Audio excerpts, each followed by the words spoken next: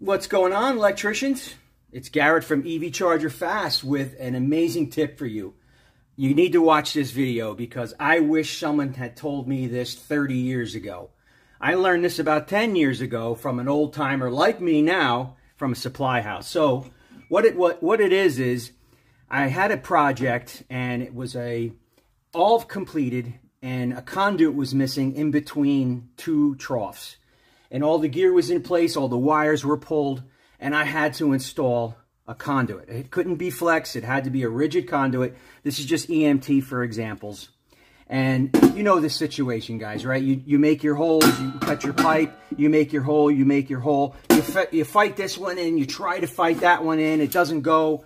Sometimes you cheat, you just have the pipe here, but this is what you do. You get a slip fitting. Goes in the middle,